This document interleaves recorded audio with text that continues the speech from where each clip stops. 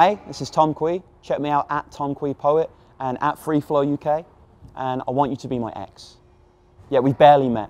Your goodbye kiss on my cheek is still wet, yet I stress if I should end our first text with an X, because I overthink things, especially when these lines blur like comic book artists that over-ink things. And though I find emoticons an emotional con, I hacked it. Got all smiley and put the colon to the bracket until eventually we're courting, like when the ball smacks the racket. Still, I want you to be my ex. Even though yesterday we had that first good date where it flowed easy like a burst floodgate, and even though we're second gear climbing like a BMX, it's just these things never end well like Malcolm X. Yet soon we're a couple getting carried away like two train carriages coupled, going that way, with each station the same one. I try to stay strong but remain an adversary to anniversary.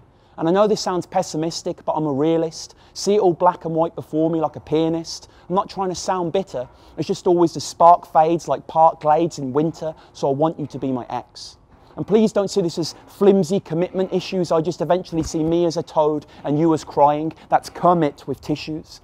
But bad puns aside, what happens is a ride, a roller coaster where the loops come first and then there's that slow crunching climb.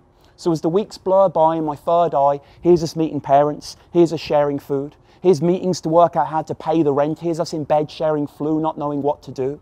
And that's not to say that love has no good side, it's a dice of all sixes, but for me it's a sickness, one I've been taught, I never want you to have caught, so I want you to be my ex. Because maybe then one day we can meet. First, just share a stare across a crowded street, and then that shared stare can lead to shown teeth, moving feet, maybe even a shared seat.